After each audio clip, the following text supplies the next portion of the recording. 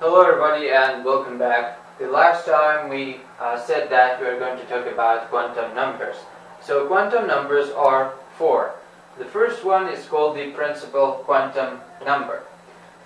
The principal quantum number was used by Bohr, the scientist Bohr, to describe the hydrogen atom's spectra.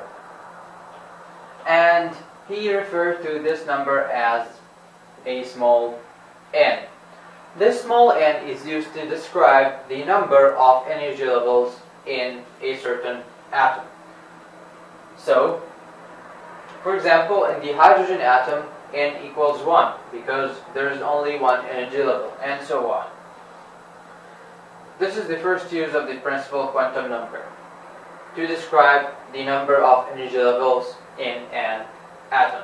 The second use of the principal quantum number is to describe or to tell the maximum number of electrons that can be found in a certain energy level.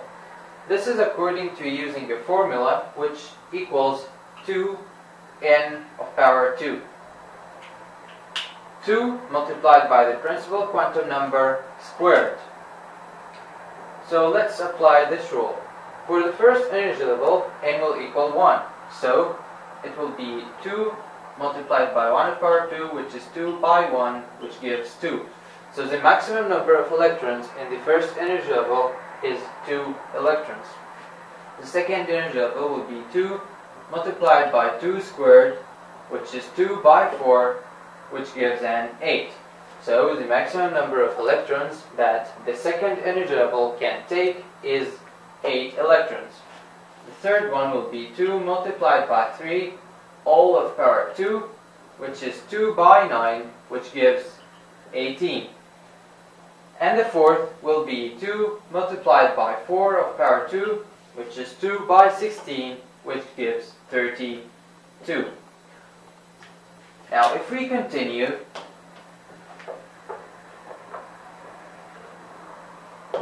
the fifth energy level will be 2 multiplied by 5 of power 2, which is 2 by 25 and gives 50.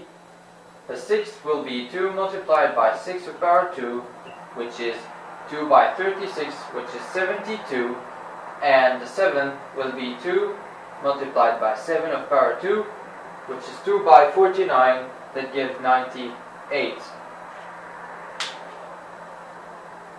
The rule is wrong in these cases and right in these ones, because the maximum number of electrons which can be found in an energy level, to let it be stable so that the atom state still stable, is 32.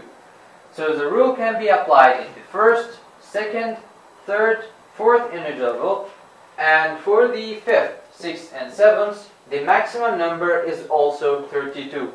So these numbers are wrong. So this is for the principal quantum number. Last thing I'm going to say is that the principal quantum number is only a whole number. It means that the principal quantum number equals 1, 2, 3, 4, 5, 6, and 7.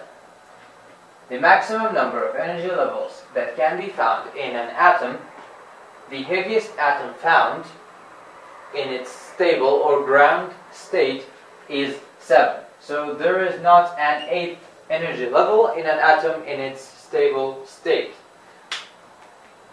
So we can see only 1, 2, 3, 4, 5, 6, and 7.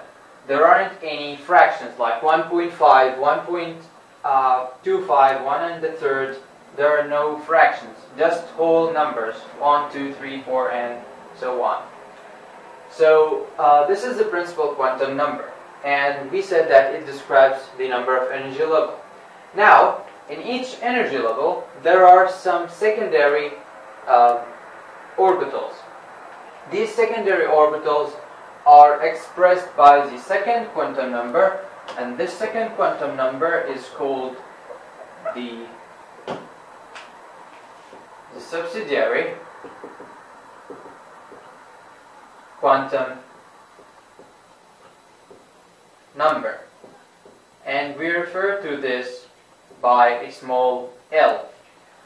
So subsidiary quantum number, subsidiary means secondary quantum number because it expresses the number of secondary orbitals in each energy level, and that's what we are going to talk about in the next time. And till then, I thank you for watching and see you.